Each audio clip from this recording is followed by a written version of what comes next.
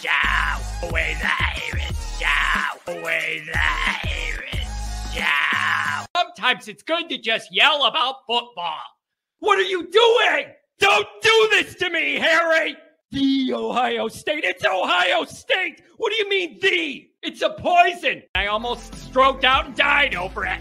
I'm glad to be at the party. I'm mad we're this late. You ain't a captain of nothing but a sinking ship.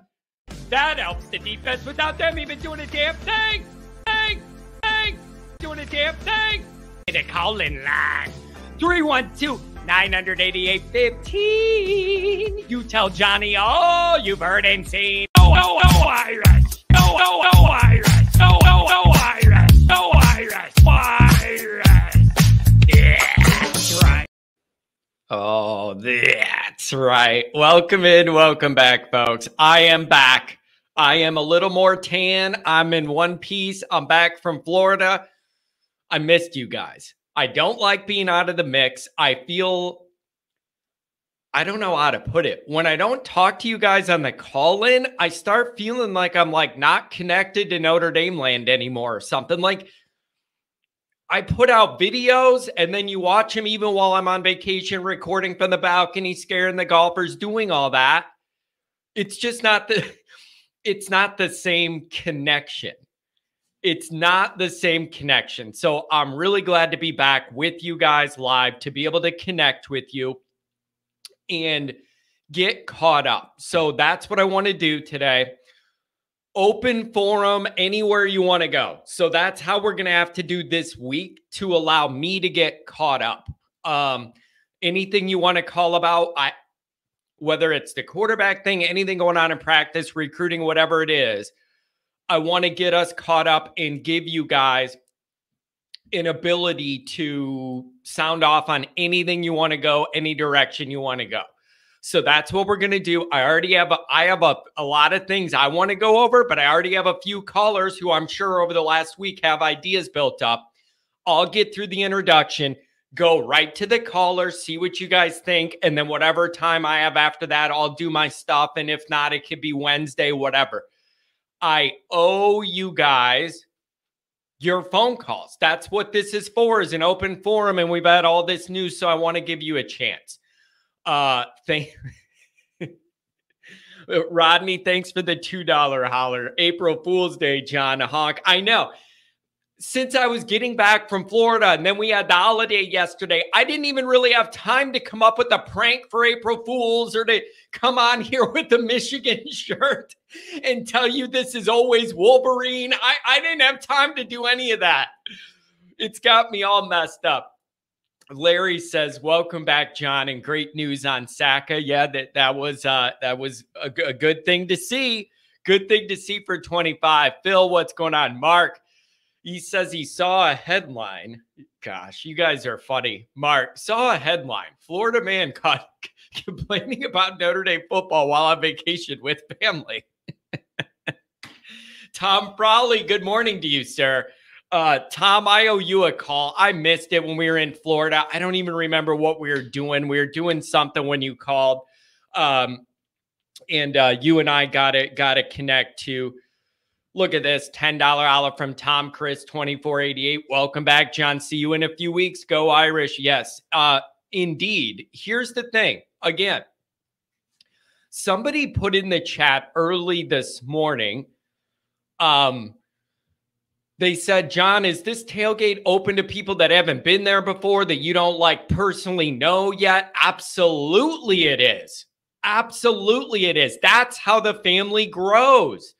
Like, that's how this has gone every time we've done one of these tailgates. Is the next time we do a tailgate, we have more people that think it's fun, see that the group is nice and wants to be a part of it. Everybody's welcome.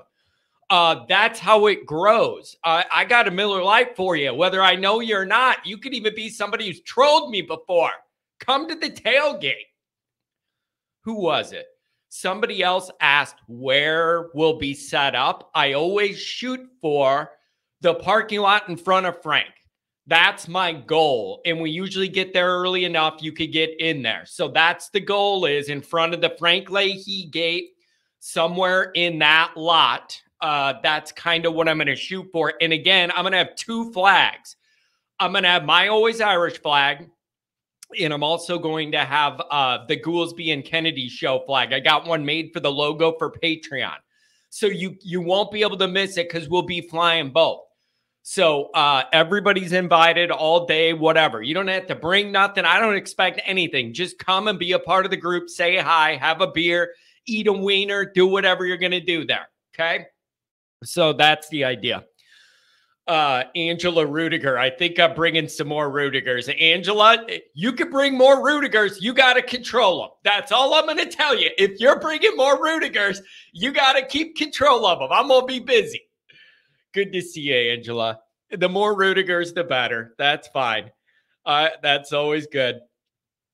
Always Irish Senior in the house. Good morning, everybody. Blue and Gold Tailgate. Can't wait. Let's go. Always Irish Senior. Appreciate the ride from Midway. Appreciate that. My airport pickup. Format, you know what I mean. Give me a break. What is this?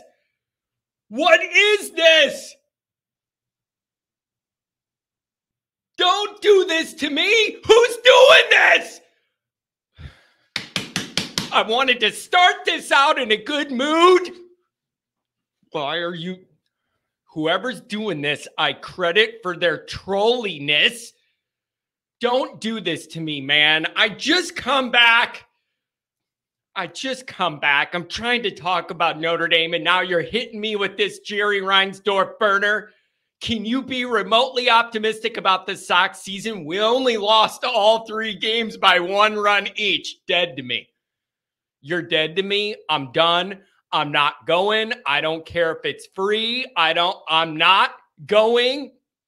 I'm not giving them 1 more of my dollars. I know it doesn't change anything. I don't care. It's my little battle. There is no such thing as John just enjoying a sunny day at the ballpark while my team's getting their head caved in. That's just not for me, you guys. I know, it's summer baseball, summer, America's pastime. Everybody go to the ballpark and relax. And it doesn't matter if your team's out of the race in April, down 20 games in the standings. Go have a hot dog and enjoy your day. It isn't enjoyable to me.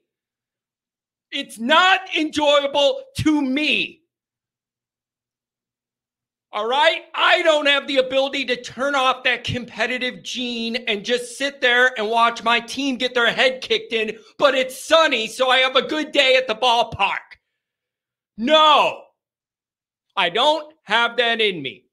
They are not serious about baseball. They don't care about the fans. They tell you every chance they get they don't like us. They don't even try and win, and they throw it in your face, and I'm done. I'm just done. So I tweeted the other day, my over-under win total for the White Sox is set at 0. And right now, the under is winning. I didn't want to do that. But Jerry Reinsdorf's burner, come on, man.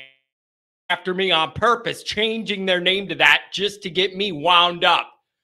Welcome back from Florida, John. Hope you're relaxed. My blood pressure went from Florida chill to back. I'm back. Let's just put it that way. Unbelievable. Unbelievable. Okay. All right. Let's get back on track. I'm already getting thrown off here by that. I didn't expect that to come. Unbelievable. All right. Thank you for being here, everybody. Obviously, you can find the program on YouTube. Do it. Subscribe if you haven't yet. Appreciate it very much. Give the video a thumbs up. That helps Yanni Boy out as well. Notifications on that way. You alerted every time a new episode drops. I will, you don't want to miss it. Twitter, search bar Always Irish or at Always Irish Shake. Emails alwaysirishnd@gmail.com. Audio only anywhere you want it. You can get it. The call-in lines, 312-900-8815. Dial it up. Tell Johnny all you heard and seen. Instagram, Facebook, Always Irish Shake. USA Today, Fighting Irish Wire. You can read all about it. Patreon.com/Always Irish. Former captain, leading tackler Mike Goolsby. breaking it all down behind the paywall. We even had to do an emergency show from Florida because news breaks every time I'm gone. Every time I'm gone. Yeah, good one. Tom says talk ND football. Mikey, lower that blood pressure with some Notre Dame football talk. Yeah, dude, I cover some high stress. It's some high stress activity I do, man. The White Sox are my team and then Notre Dame. Oh my gosh. Oh, that's funny. Somebody asked why. I don't know. I'm a White Sox fan. We weren't Northsiders growing up. We were Southsiders. Grandpa Kennedy used to say we root for two teams, the White Sox and whoever's playing the Cubs. That's how I grew up. That's what Grandpa Kennedy always said that.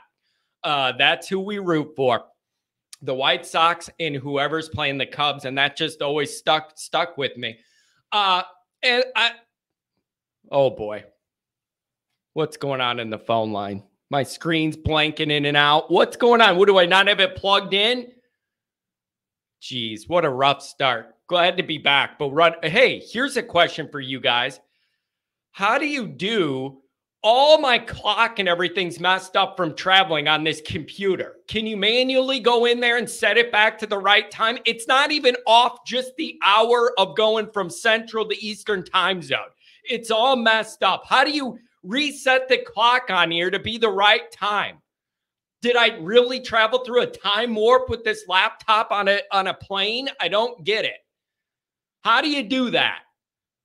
Mark says the Cardinals suck too, John. It's okay. It doesn't make me feel any better. I don't care about the Cardinals. I want them to be good to beat the Cubs. So it doesn't do me any good to have them be bad. It doesn't make my team not bad. Oh, boy. I did click on the clock, and then it says, do the manual, do this, and then nothing happens. I don't know, but it's bugging me. It's throwing off all my timing and my whatever. Anyway, look at... John's inner boomer show. He can't change the time of the computer. It's a real age problem. I clicked on it. It didn't change. It wouldn't. I don't... Anyways, ndsubwayalumni.com. Be sure to be there and go get yourself a Lewski. Go get yourself a sweatshirt. Get yourself a t-shirt. I appreciate it. Bruce, I tried doing the settings, date and time. It wouldn't let me manually. I don't know. I'll have to go back in. I won't worry about it right now. Go Cubs. I believe today is opening day of Wrigley. Going to be, I think, rough weather, just kind of wet, but it ain't going to stop them from drinking. Wrigleyville's going to be popping today, baby. It's going to be popping today. That's for sure. John needs an in-studio engineer.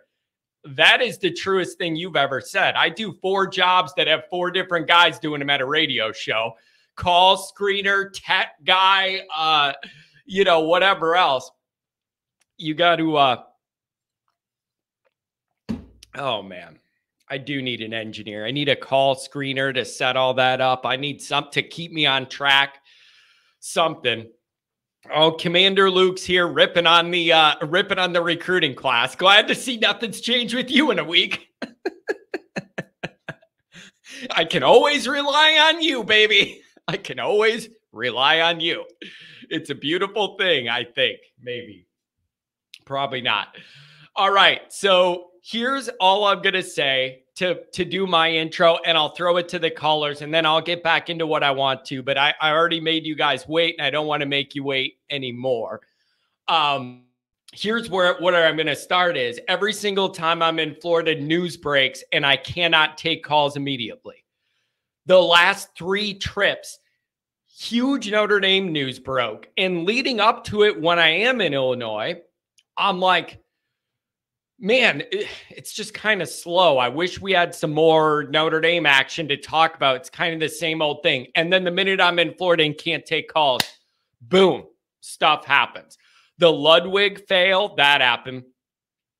Denbrock, that happened in Christmas when I was in Florida. And then the Riley Leonard injury thing was right literally while I'm packing to go to the airport. Like, all that news breaks, and it's really, really frustrating that I wasn't able to take the calls and do do my old thing and get your guys' reaction. And so that's just the way it goes. It's wild. Good trip, good weather, whatever. And then I just don't, I'm just not able to be with you guys. It's very frustrating. I have two stupid Florida stories that happened to me. That's the other thing. Every time I'm in Florida, something dumb happens. And so I have two of those stories. I think you guys are going to laugh at both of them, but they're going to wait till after the calls because they deserve their time. Dr. John says, simple solution. Don't go to Florida. You will understand this, Dr. John. My parents have a place in Florida. So that's bought and paid for on the golf course, free to stay. And my brother lives 5 minutes away from them with his wife and new son. Florida's the place I'm going to go for a vacation for now. I get to see my nephew, see my brother. I have a beautiful place to stay on a golf course 5 minutes from the ocean. Like, it's a pretty good deal. So that's why it's Florida. If I go on a trip, I mean, I want to see my brother and do all that, hit the town, do whatever. And so that's why it's always kind of Florida. John will transition into Florida man later in life. That's scary. I'm not going to become one of them python hunters in the Everglades. We're not doing that. We're not doing that. All right, a couple super chats, then I'm giving it to the calls. I got 3 of you lined up now. Stay on. All 3 of you are going to have your time. You'll be the first 3 up. You know who you are. Andrew, hope you enjoyed Florida, buddy. Time to get back to business. Ain't that the truth? Ain't that the truth? Mikey, starting to make plans for the tailgate game, trying to get my parents to join us. It's going to be fun, man. If you could get some half-decent weather, we're in business. Why can't Freeman close? Why can't Al and Freeman close on these top recruits, specifically D-line? Oh, it's always been a battle for Notre Dame, it seems. C. Jones, you never shall return to the state of Florida for the sake of the Irish. There you go. I mean, I guess I'm getting banned from the state. Wow, that's wild. All the stuff that goes on there, I'm getting banned. Oh, man. I think we've been too quick to buy into ND's NIL strategy. All the money's going to one-year rentals. Isn't that partly because my understanding is that makes sense to me because we don't do a lot of the undergrad transfers because of all the credits. So most of the guys you get are going to be one-year guys. Right? Like, I don't love that. If you could get good younger guys that have a couple years left and do that, go ahead and do that. But my understanding is that's why it's one-year rentals, because they have trouble getting underage guys in, not underage, but like underclassmen to be able to transfer after like their first or second year. So I don't know. And then as far as the NIL strategy, the actual strategy, Andrew, I think the scenario you ended up in is people were just glad to hear Notre Dame's in the mix with NIL and they're putting money out anywhere. And they were just glad to see that. And so that was like enough for progress. Now I think Notre Dame's getting to the point of refining NIL to the point where you need to start asking more specifically about allocation and the strategy more than just, as long as we're offering NIL and writing some checks, we're happy. It's all good. Maybe now it's more about refining the actual strategy to be most beneficial. So I do think there is something to that. I think initially me and many people were just glad to see Notre Dame in the mix and getting all that going at all. So that's, I think, a learning process. Also, Andrew, I'm going to be careful what I say here. You would be surprised the way some of this happens with the NIL thing, even at Notre Dame. Take that however you want. I will admit I was surprised by how some of this went down, how some of this goes down. Even at Notre Dame, it is not the most perfect process. Even with this money, there's a lot of people involved that promise a lot of things that probably shouldn't. Let's just leave it at that. So there's definitely things to work on and tighten up there. Nikki Dean loves to be heard and seen. With this injury that slams the door open for Minchie and Angeli to take some serious leaps forward, that is one of the bigger questions I want to focus on this week because I missed all the Riley Leonard reaction. I want to know what you guys think this does to the quarterback room, what it changes for spring, what it changes in August. How should the staff approach August is a big question. You're going to do what you're going to do the rest of spring with the reps you have to have with who's injured and available, whatever. I want to know when August camp starts, what should the plan be? If Riley Leonard's healthy, you run him out there and he's number one. Or he missed all spring, had a bunch of development to do that didn't happen. And now if it's Angeli or whoever emerges this spring, they get the number one spot. And Riley Leonard, if he's going to overtake him, has a few weeks to do that. I want to know what you want and think the plan at quarterback's going to be. Nothing's ever black and white. It's all gray area, man. Notre Dame football, it's just permanent gray area. Every time you think you have something figured out of like just a clear this or that, the well gets tainted, and here we are again. Mikey, don't get me started on QB talk, John. I think I'm the only one who thinks Angeli ain't it. He's another Buckner Pine, give you an 8-4 season at best. Minchie has a higher ceiling, but a lower floor. Yeah, and how do you calculate all that? I believe Angeli has the least physical upside of all the guys in that quarterback room. That doesn't mean he might not be the most ready to go if Riley Leonard can't. And I struggle with that in my brain too. I think he has the least physical upside of all the guys in that room. That doesn't mean that he might not if Riley Leonard can't go or whatever. It's a very tricky thing. And again, in my mind also, what happens to the odd man out? Somebody want to leave when they see that they're not even second string, they're third string. Does this spring being messed up drag all that out where you don't have a Buckner who had his bags packed and the second the blue and gold game was over, he was in Alabama? Everybody at the blue and gold game is going, why does he look like he's checked out playing like a zombie in the blue and gold game? I know why, because he was checked out playing like a zombie in the blue and gold game. His mind was in Alabama. He was totally frustrated and checked out. He was like, still on the job, but checked out, thinking of somewhere else. Okay. Oh, I've been beefing with LSU people. I've been beefing with them. That doesn't stop. I'm in Florida. It's a Southern thing, I guess. I start beefing with Blake over there at his channel. Andrew, if you think about it, ND's three best players on the team are currently injured. Morrison, Evans, and Leonard. Terrible luck for Freeman. Ain't that the way it goes?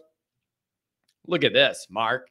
Last week, I got a new puppy, and my wife wrecked the car. So I'm glad we had a week off because I would have had some wild takes in the chat. Because all that plus my QB had another surgery. I hope your wife is okay, man. I'm sure you would have mentioned if she wasn't and not made it about the car. Are these connected? Did the new puppy have something to do with wrecking the car? That's the other thing. You explain this to me. Explain this to me. Somebody got to. You're not even allowed to drive around and use your phone anymore. But I'm in Florida, and everywhere you go, there's people with a dog on their lap while they're driving. How are you not even allowed to use your phone, but you can have a living animal moving around on your lap while you're driving through traffic? I don't get it. Jay Carr, let's see if he returned with the Florida Gold Grills. Yeah, I'm getting them fitted out. That would be perfect for me, though. Little gold grills with shamrocks or a leprechaun put in the insignia. I like that. Oh, I like that. Here we go. Good morning, John. Welcome back. What lot will your tailgate be in? We kind of covered that earlier. I always shoot for right in front of Frank. And it's free parking. You just have to get there early. There's not a million cars. It's a lot easier to navigate.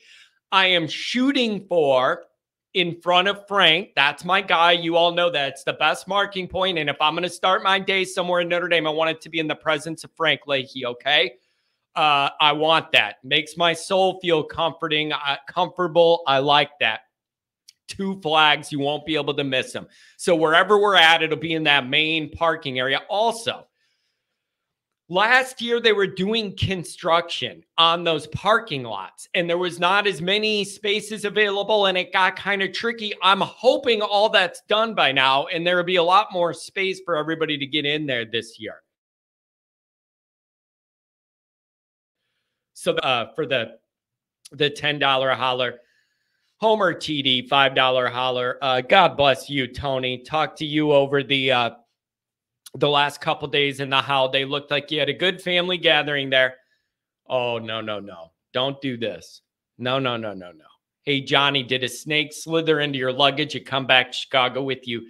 Don't start that. I don't mess with no snakes.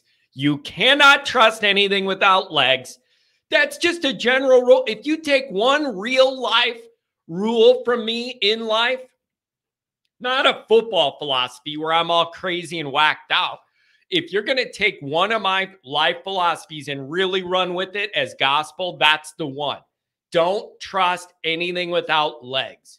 You just can't trust them as a human. That's my suggestion to you. Trust nothing that doesn't have legs. They're too different. You don't know what they're doing. You don't know how far away from them you got to be safe. You just can't. You just can't. Ohio, that used to be my joke. I used to say something along those lines. I will make an exception for United States military veterans. Other than that, what about fish? You going to trust a shark? I don't trust no shark. No way. You can't trust a shark. And these snakes, man, in Florida, come on.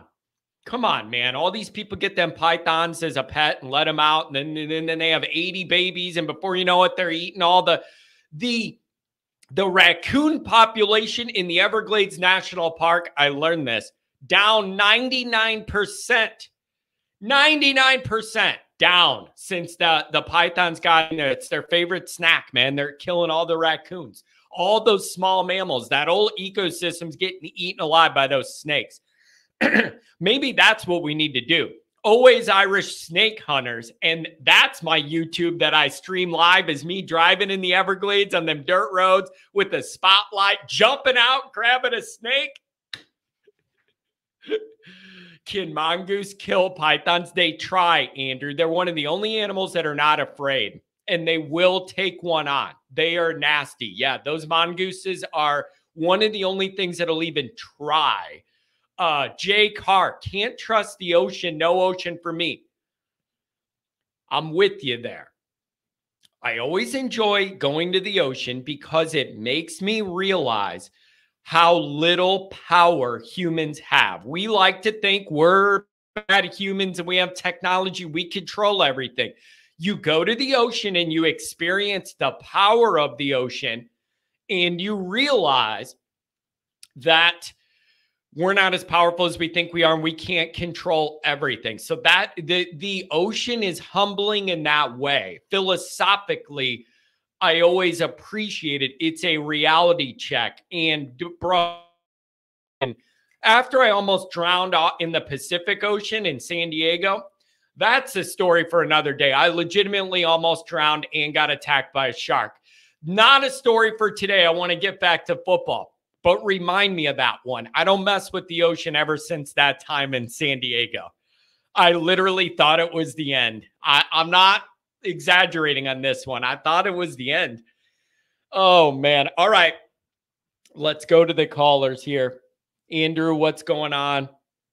818-419. You're the next two coming up. What's going on, buddy? Hey, what's up, John? Welcome back, buddy. Oh, thank you. It's really frustrating, Andrew. Every time I go to Florida, big news breaks. I'm not able to be with you guys and talk about it. I'm happy to go wherever you are because I have some catching up to do wherever you're at. Well, I'll just say I'm glad that you don't have to pay for your place in Florida. I was talking to one of my colleagues, and he was saying that going to Florida on spring break is like more expensive than flying to Europe. So it's pricey out there. So yeah, it is. My brother settled out there, and then my parents wanted to do like be able to be in Illinois when it's nice and then go there when it's bad, weather, that kind of thing. And so it's quiet, man. Just north of Palm Beach. It's quiet. You're out of the touristy part. It's peaceful. Nice, man. Well, hey, yeah, I want to hit on what you talked about earlier, injuries, because typically when I call in, I can be really, really critical of Marcus Freeman, but I do have to show some empathy because he played this offseason perfectly in terms of transfers he brought in terms of the coaching staff. A lot of people criticize the Stuckey firing. Then he brings in a guy who, by all accounts, is well respected. Obviously, Denbrock. And then for this to happen, I mean, I would argue if, John, if I told you two guys were going to get hurt in the spring, or if you had that two guys were going to get hurt in the spring, who would be the most impactful players on the team, I think you would probably pick Riley Leonard and Ben Morrison. I mean, would you not? Andrew, yeah, yes. Is there any part of you that thinks, though, this is really not ideal, but I already know Morrison knows what he's doing out there, and if you had to have this happen, do it now? And it's not that, like, on that one, is there that thought? Or is it like, man, he's not out there with the other guys and all that? Because with him... No, see, I actually have the exact opposite. Okay. Because the reasoning behind that, and I honestly, I feel like sometimes Notre Dame fans can be so naive. And it's the reason why I say that is, like, I used to be really good friends with an All-American Notre Dame player named Shane Walton. He comes from San Diego as well. He was really nice to my family, and I was able to strike up a good friendship with him. And one of his biggest regrets is that he got injured during the after his senior year. He got injured while he was training for the combine, and he never was at full strength in his few years in the NFL. And that was one thing that he talked about, how that's like a huge regret for him. Yeah. So I think people forget how important it is that especially if you're a guy like Ben Morrison, who right now has a end of the first round, beginning of the second round grade in the draft. And in my opinion, unless he just goes off or gets a really good coach like for the draft and he somehow runs a faster 40 time, I think that Ben Morrison can only hurt his draft stock right now, not necessarily improve it. He's not going to be more physical. He's never been a super physical tackler or anything like that. He's got speed, but he's not like a speed demon. Like, I just don't think that he can even improve his draft stock. So when I find out that he's got an injury, you have to think, like, look at what's happened over the last 2 years. Like, remember that Jackson Smith Njigba? He was the big time wide receiver for Ohio State. Yep. That guy, very, very similar grade to Morrison, a middle of the first round type talent. He caught 5 balls. He played in like 3 games, caught 5 balls that year, 2 years ago. And then you think about Kyle Hamilton, who at least you got something out of Kyle Hamilton, a guy who played like 8 or 9 games for Notre Dame that year, and then he got hurt and totally shut it down. I just worry that, listen, I don't worry about Mickens. I think he knows what he's doing. My issue is, I think it's disrespectful for anybody to say that you can replace Ben Morrison's value and production on the team. I don't care how good the guys are coming up. He's a first-round talent, and I think with Ben Morrison on the field, a decent corner on the other side, it allows Al Golden to call that defense that he loves to call, which is basically just man-to-man coverage, and then he blitzes the 2 linebackers constantly. When you take Morrison away, I mean, you saw against Clemson, when they pulled Morrison and Hart off the field, it was a different defense. So I just think that it's a huge blow, and you really got to hope that Ben Morrison, this is totally not serious, and that he's got the right mindset, because you can, like, if anybody were to criticize him for thinking about shutting it down, is not living in the real world. Because when you got a first round grade, for the NFL, and your dream is to play in the NFL, you have to consider doing that. So that's what I worry about. Oh, man. That didn't even enter my brain. Him being the type of guy that would make that calculation. Honestly, that didn't even enter my brain yet. Even if he was that type of guy, it's like, what I hate about fans is they never put themselves in that guy's shoes. Like, think about my buddy Shane Walton, All-American cornerback, and he got drafted in the 4th round. He ruptured a disc in his back, and he was never the same, and never really got an opportunity to play in the NFL. Yeah. Your health is so important to you if that's your goal. So I just think that has to be a calculation. I'm not saying he's going to shut it down. I'm just saying that that's the first thing I thought about, because I'm like, why would this guy risk his entire career? You know what I mean? Like, I just think about that stuff. You know? Yeah, man, that's rough, especially because it's like his natural only 3rd year. You know what I mean? Like that, man, I didn't even play that part out. Andrew, can I switch over to quarterback? I have not talked to any of you guys about this. How do you think Notre Dame should and will navigate the quarterback situation given the circumstances now? And I say that because it could be different. How they should do it and how they will do it are maybe 2 different things to you. What do you think this does to that room the rest of spring and then starting in August? I don't know where you guys are coming from. Well, all I have to say is the people who are saying that this is a good thing because some of these other guys can get first-team reps, I just think they don't know what the hell they're talking about. I mean, like Andrew, it's a cope. That's a Notre Dame cope, man. And I admit, I sat there and thought of that too. Like, this is obviously inconvenient and not ideal and not good. I was trying to find any silver lining, and then you're like, well, the other guys are going to get more competitive reps. Like, that's all. Like, it sucks, but that's the most bright side I could come up with. Yeah, I just think that, again, I can be critical of Marcus Freeman, and then, like, basically 95% of the chat just loves Marcus Freeman, and he can't do anything wrong. He's, like, the best talent evaluator in the world. So if you believe he's, like, this great talent evaluator who's got this just eye for stuff, how is him immediately, like, back-channeling for Riley Leonard even before the season was over, basically? How is that not an indicator that he does not believe Angeli's the guy, number one, and that Minchie and Carr are not going to be ready for this year? Yeah. I mean, that's got to be the biggest indicator out there. Yeah. I mean, he and Gino Gaduli basically made that calculation. This guy ain't the guy. Andrew. And so my God. Dude,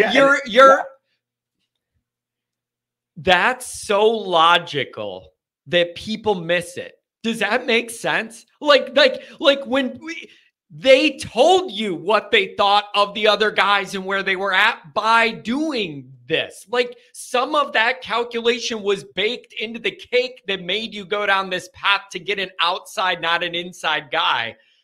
People don't always think of that. Like, that calculation was made. It wasn't neutral. Get Riley Leonard, then we do the calculation. Some of that was already baked in what they think and think about it that way. But I do. I mean, Gaduli has been watching Angeli for a full year now. You know, if he thought Angeli was the guy, when he staked his reputation on him, I mean, doesn't that guy want to be an offensive coordinator for a major school? Like, what better way would it be to take Angeli and, like, win 11 games with him? Like, then people would be lining up to make Gino Gaduli an offensive coordinator. I think that when you get a rental like Riley Leonard, you know, people think, well, do you even get credit for that? You know what I mean? So like, it would be in his total, all in his interest to develop a guy like Angeli. And he looked at him and said, he's a backup quarterback. So my opinion is this, it's that if Riley Leonard has a pulse, if Riley Leonard can put weight on his injured ankle, he started in week 1 at College Station. I don't care what anybody says. And I totally disagree with Goolsby that A&M ain't anything. Like, I'm not going to be one of these hyperbolic people to say that A&M is like a contender or anything like that. But the last time I checked, I follow SEC football, and talent has never been a problem at Texas A&M during the Jimbo Fisher era. It was player discipline, which Mike Elko, we all know that guy knows how to get discipline on a football team. Yep. It was player discipline, and it was poor offensive coaching. Like, Jimbo Fisher was supposedly this offensive guru, but if you really look at his career, he had success 20 freaking years ago with LSU, and then he had one quarterback that knew how to run his offense, Jameis Winston, and that guy was like a generational college talent. Everybody else has not been really that great under his offense. It was slow, it was prodding, and and he refused to update it. And so he's gone now, and they're bringing in that guy Klein from Kansas State, and that guy kind of knows what he's doing. So there's no excuses for Freeman. He's got to win this football game, but I just think that we have no idea what you're playing against at Texas A&M. Freeman's not dumb. He knows they're talented, so he's going with Riley Leonard. I don't care what anybody says. So Andrew, Leonard truly can't go. Really interesting to me. How would you set up August camp? Is it clean slate? Riley Leonard's healthy. He starts number 1 reps in August, or does it have to go to whoever runs the operation this spring and start there? And if Riley Leonard overtakes that guy, he overtakes that guy. I genuinely don't know how the staff would look at this. And my whole thing with this Riley Leonard thing is, I don't know whether I'm overdoing it or underdoing the importance and significance of it. How do you think they're going to start that? If Riley Leonard's healthy, he's the number 1 automatically? Or do you have an obligation to give it to the guy who guides you through spring and develops along with the other guys through spring? I don't know the answer.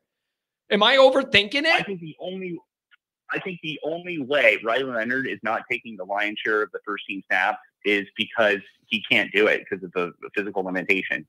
If this third ankle surgery, actually does what it's supposed to do, then he's going to take it because he needs all the reps. And I just think that Freeman doesn't care if he telegraphs to the world that Riley Leonard's his quarterback. Everybody already knows that if Riley Leonard can go, he's going to go. And then, by the way, just to get it back to Morrison, what a perfect example of Riley Leonard is. Dude was is trending toward being a decently drafted quarterback. He tries to do the right thing for his team, come back, play injured against Florida State, and maybe has now damaged his career. Because if his ankle does not fully heal, he's not going to play in the NFL. So it's just it just shows you that sometimes just playing injured for your team is just a bad move for your career. But getting back to him, I would just say that if he can go, he's 100% going to go. I think Goolsby is just has a pipe dream about Minchie. And in fact, I think Minchie is the odd man out. He's got no ally on that coaching staff.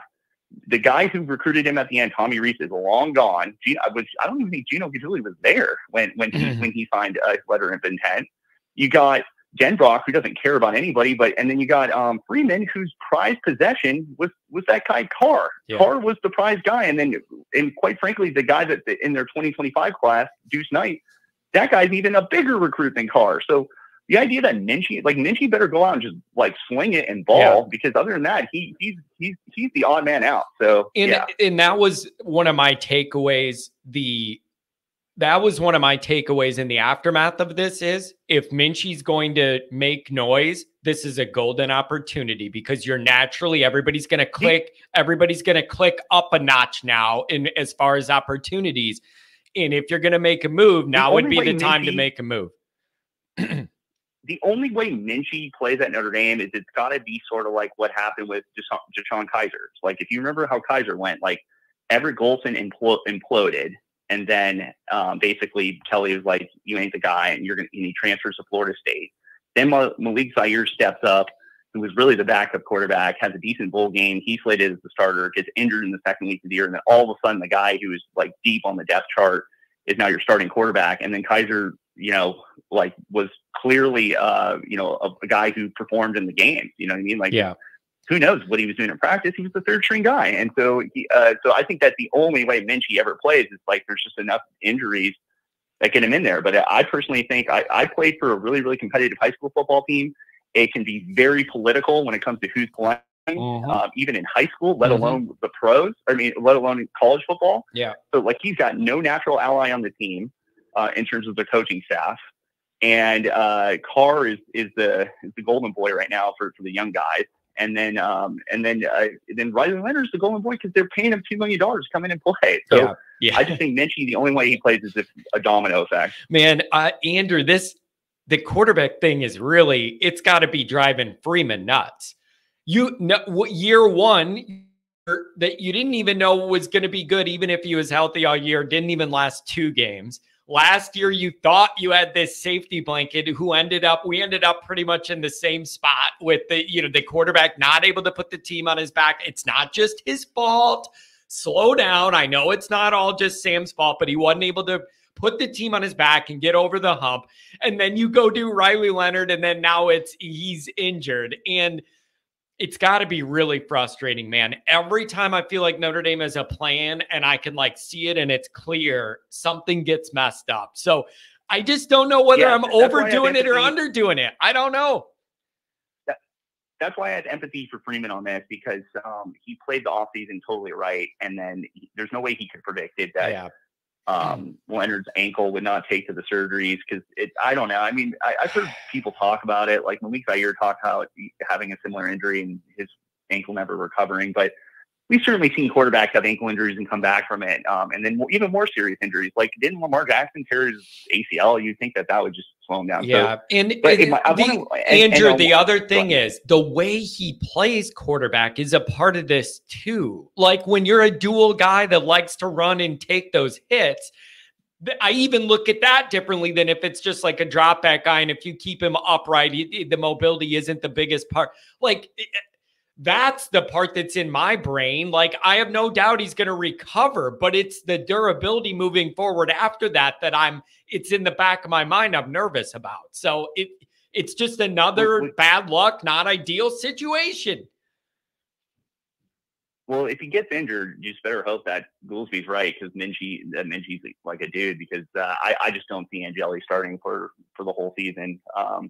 But hey, I just want to end on this and get your take probably off the air. Is, you talk about like, hey, how Notre Dame's just totally elevating their roster under Freeman, and then you even coined the term Freeman factor. But like, from what I read on the message board earlier this weekend, Shanklin, the number one D-line prospect for or target for Notre Dame, trending away from Notre Dame, and so that's going to be 0 for 3, and you could say 0 for 4 for Al Washington if you include Elijah Rushing, but let's not even include Elijah Rushing. 0 for 3 in terms of top targets, and so my question to you is Al Washington like he can't close like the big time prospects? Where's the Freeman factor in closing these guys? And then my real question is, are they just missing the boat on NIL? Because if Al Washington is supposedly this dynamic recruiter and Freeman is, but they cannot land these top 50 D-line recruits, then cut these guys a check if they're interested in going to Notre Dame. Yeah, part of it. 5 champions.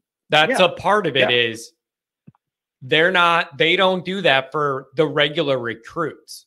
Like, they're not looking at high school guys guaranteeing them a bunch of money. Like, that's not their NIL thing. They're saying, get in here, show us you're a good dude doing your schoolwork and a good citizen, and then those opportunities will come to you. They have not been doing it the way of like promising that to a high school recruit that commits. Maybe they need to change that. And then the problem with evaluating, maybe look at who's won the championship the last few years. Well, it's true. Like, Georgia won 2 championships in a row, largely because their D-line was unstoppable. Yep. You have Michigan winning a championship. Now, I get a lot of those guys weren't recruited, but whatever Michigan's doing, they're making those guys into a first-round draft pick. So I just think D-line, like, I'm a huge proponent of Bill Parcells. Like, that guy built his team by pass rush. It was like, and then I think about when I was a San Diego Charger fan in the late 2000s, like, everybody thinks about Phillip Rivers and LaDainian Tomlinson, great Pro Bowl type or Hall of Fame type players. But when San Diego Chargers were competing, they had Sean Merriman coming off the edge and getting 16 sacks. Like, that's a game changer for your team. So it's like, if Notre Dame isn't going to recruit well at D-line, you better hope Mickens can replace Ben Morrison every year, because they're in big trouble. Yeah. Here's the question about Washington that I have. I feel like that D-line outplayed what I thought they would be last year. I just personally thought they outplayed kind of where I thought they'd be.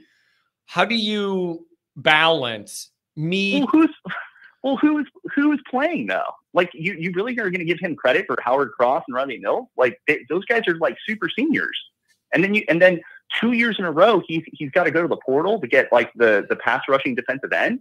I mean, that scares me a little bit. Like, they don't have some phenom sophomore that like can rush the passer off the edge. And then the big litmus test is if Jordan Vitelho starts again as the fourth D lineman. That dude did next to nothing last year for Notre Dame. The only big plays Vitelho's ever made on Notre Dame is on punts. He blocked a couple punts, which were pretty awesome, but he hasn't done anything when he's in the game. And so if that guy's starting, then you realize we got a big problem in terms of depth. Like, how are these sophomores, these 4-star sophomores and juniors now, how are they not beating out Jordan Vitelho, who literally does nothing? Yeah. Well, when you paint that pretty picture, I don't know what to tell you. Like, I don't know. Where am I wrong though? Where am I wrong though? You know what I mean? Like if he's built in this depth chart, it's like we need to start seeing these young guys eventually, right? Yeah, you would hope so. It's man, I don't know. There's like, when you look at this, I was really, you can't strike out all of this year. That's the problem. Like, you kept naming guys that we're just not in it for anymore. I mean, what do you do though, Andrew? Like, are you advocating like it's not good enough, we got to go another direction? I don't know.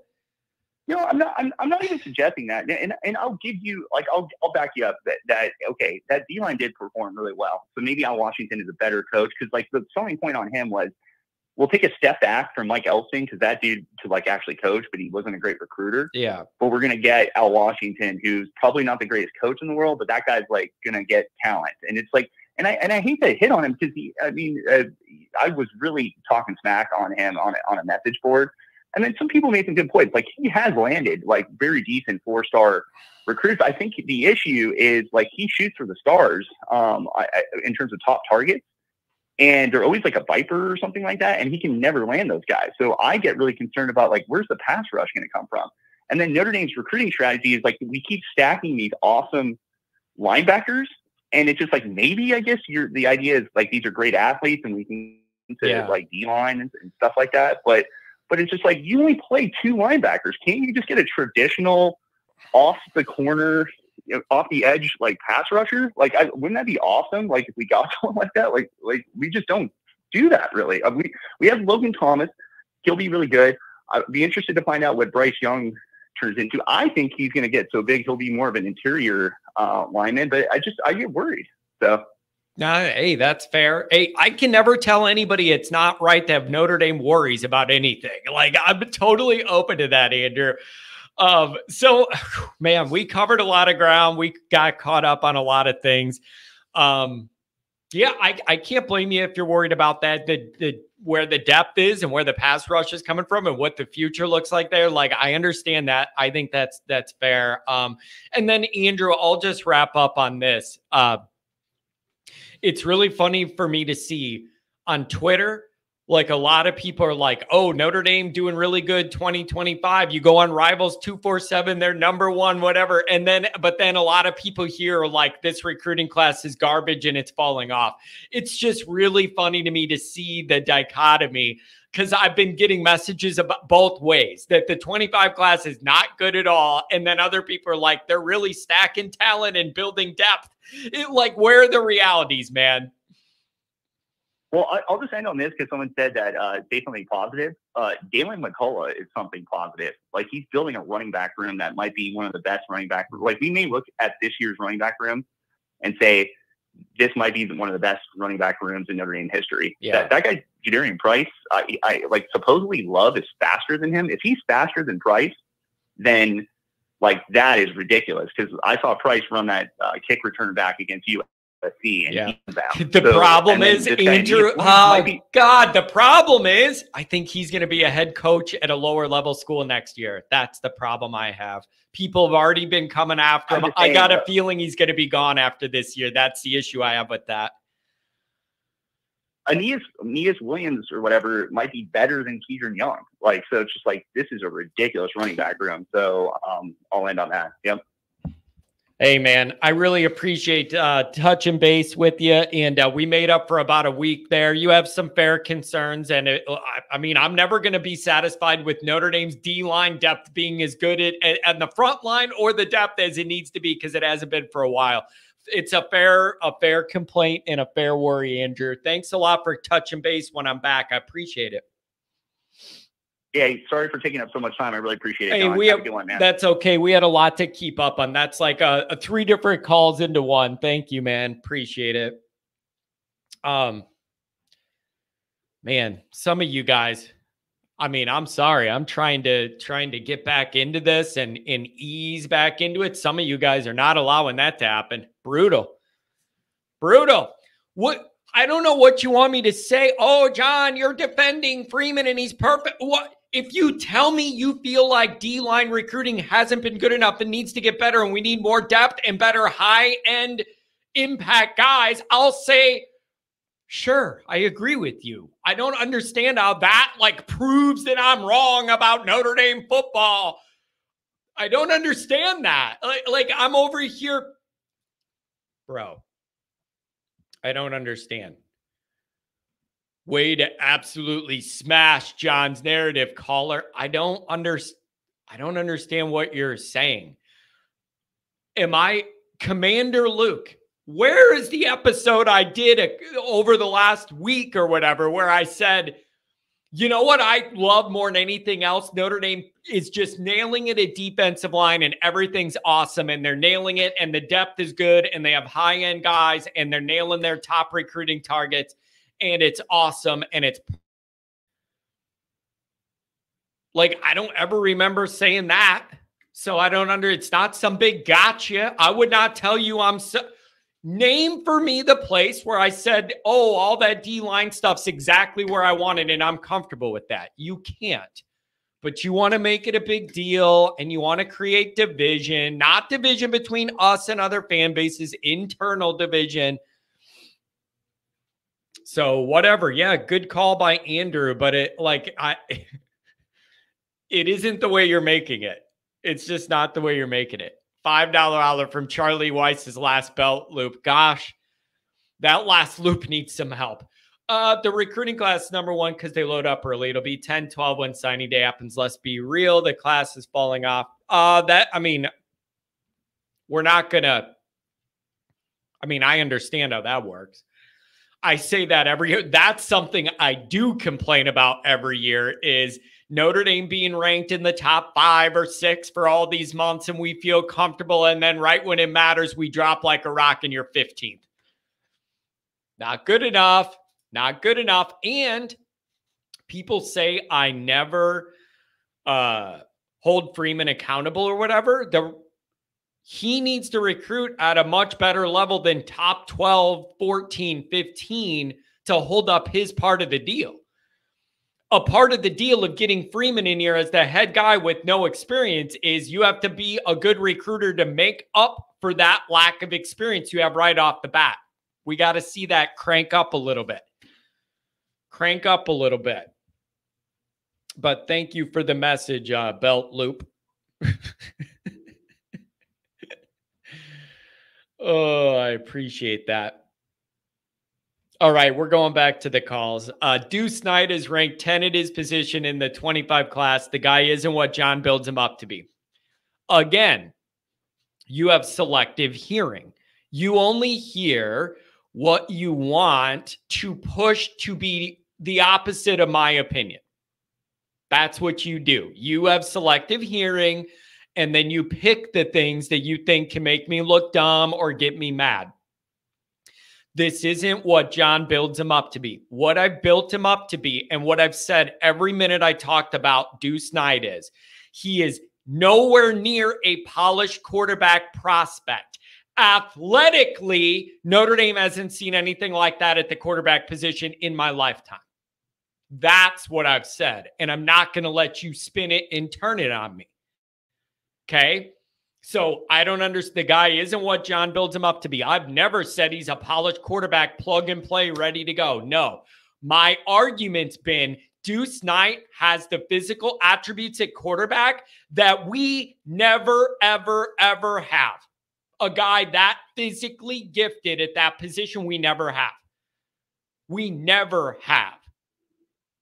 That doesn't mean he's a polished quarterback right now. I'm just telling you that athletic ceiling makes a lot of things possible that aren't with a lot of our quarterbacks. Let's go back to the calls. 818 and 419 coming up. 818, Rodney, what's going on, buddy? Hey, John.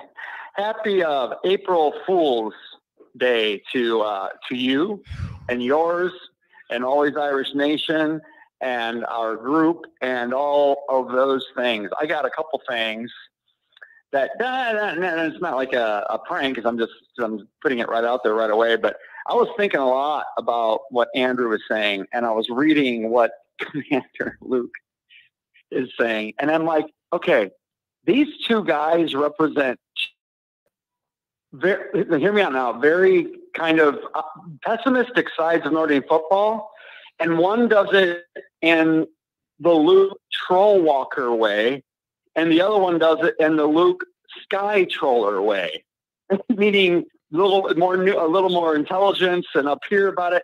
Always interesting to hear, Andrew, but my God, you always take the negative on things, man. But it is in a way that does get you to think about these things. So he kind of gives you like, here's the spectrum of what Notre Dame football could be. Here's what happens if here's what if this happens on the negative side, and that's fair. So now let me balance that out, because oh my God, it's hard to say I disagree because he always makes really, really, really intelligent points about things. But it's like, okay, I see that way of looking at it. But now let's look at it this way. Okay, first of all, Freeman bringing in Riley Leonard can only be a positive. Now, whether you want to say the money they invest through NIL, however that goes down, is whatever you want to say about that. The bottom line is bringing in another person can only help the room from a competitive standpoint. With Riley Leonard being injured, well, unfortunately that happened. But if he is injured, if he is not healthy, we obviously want as much out of the backup as we can possibly get. And him not being there, now again, to get a head start in the playbook, fine. I get how there's advantages to that, but I don't think it's as big of an advantage as people are saying. And I would personally, especially if, going back to the Goolsby stuff, and saying, we will all see if Minchie's what Goolsby said, right? We'll have that chance.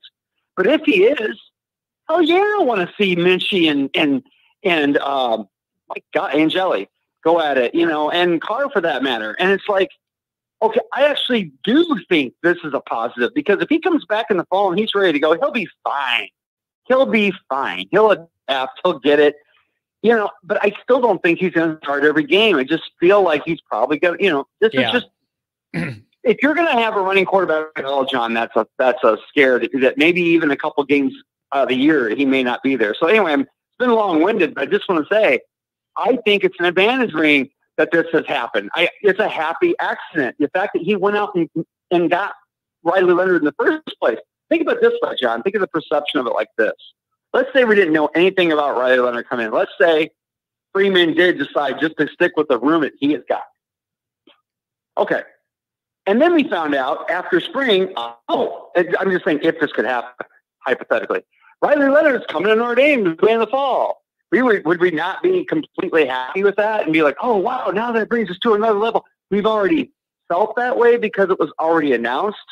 And now we're looking at I'm just saying, man, like, I am not nearly as I think this is absolutely an advantage, because it really gives an honest chance for Minchie and Angeli as human beings to want to prove their mettle.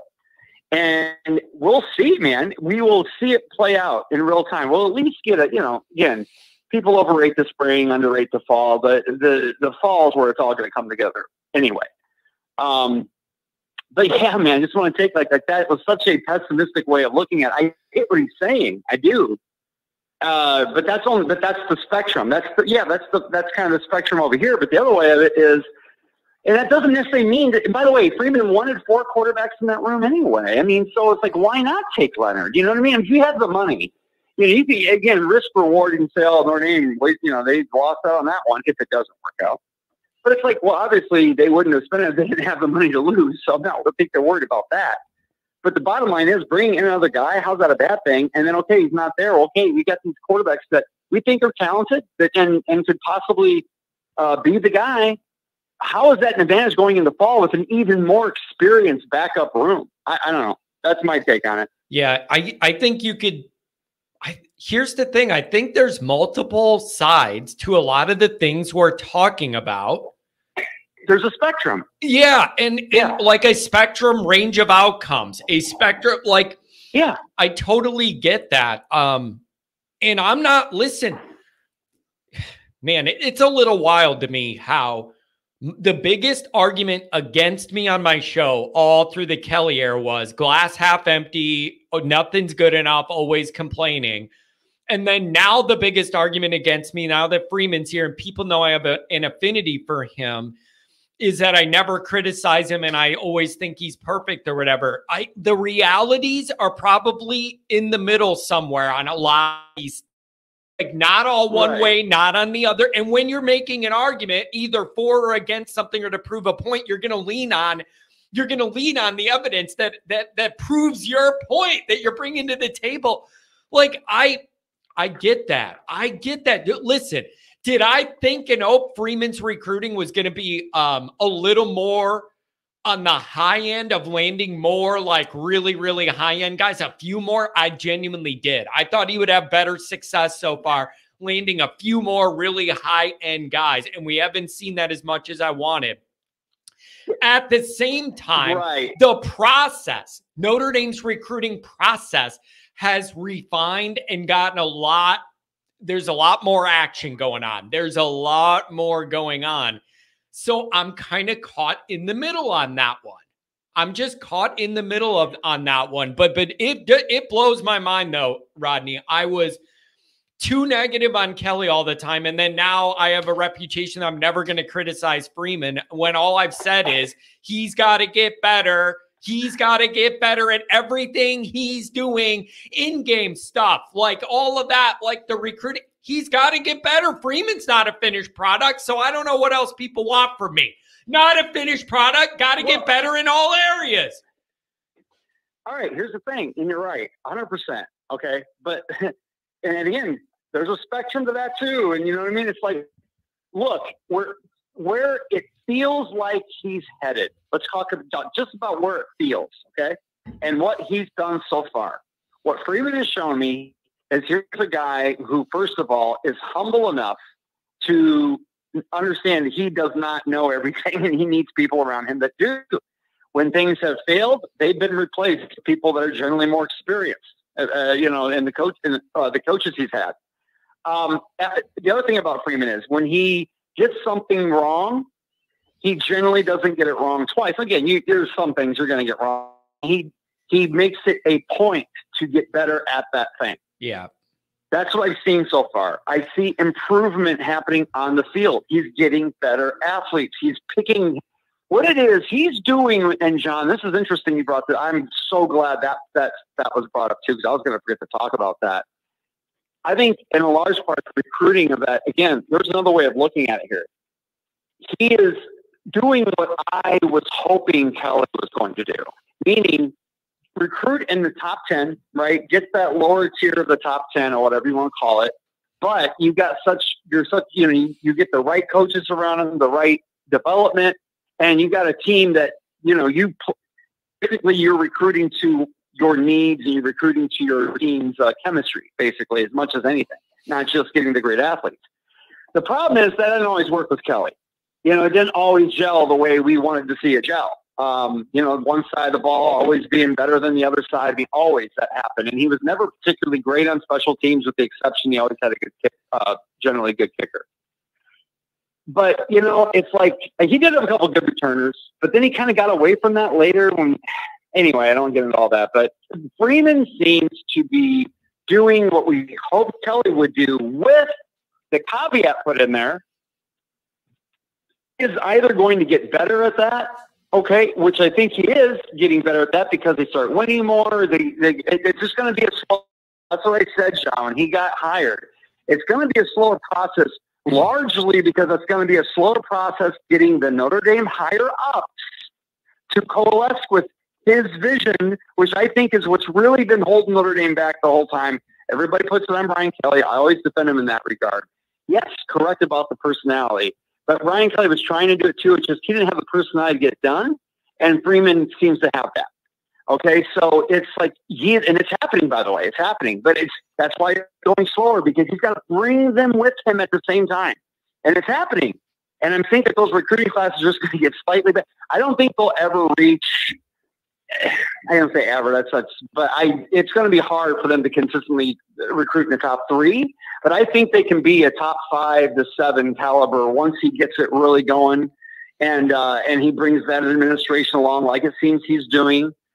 You know what I'm saying, John? But I don't see it getting much worse than this recruiting-wise, because I think he's just such a more tenacious recruiter that even if Notre Dame, started, if they started being 8-5 and 9-4 all the time, I still think he'd probably keep it around where it's at. But don't expect it to stay here. I think it's going to keep getting better. But he is trying to recruit guys that fit what his vision is as a coach, and he's getting the best guys guys that are very, very have a high end of room to a high ceiling. Yeah, these are guys with like 4 stars with a high ceiling, or 3 stars with a high ceiling. You know what I mean? Man, Rodney, it's just so much Notre Dame nuance here. There's just so many different ways you can interpret things. And that's what I'm saying. What Andrew said was correct, or could be correct, or maybe correct. Like I said, just the way he brings it up is he basically said the same thing, and in some ways, as Cody or Luke. I'm sorry, Commander Luke or whatever it was, Luke Trollwalker.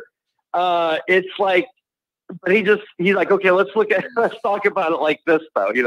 He kind of holds it up here, and he's okay, that's interesting. And I'm just giving you what the other side is. All in the middle could happen, but I'm saying, man, it certainly looks like the floor has very much been risen at Notre Dame right now. The floor seems to have been risen, and the ceiling seems to also be higher. So it's like, I feel like it's getting better, man. Because this is the 3rd year, it kind of is the year that shows us, okay, are we really, like, if they just improve again, then it's probably likely the evidence will show that we're keep getting better.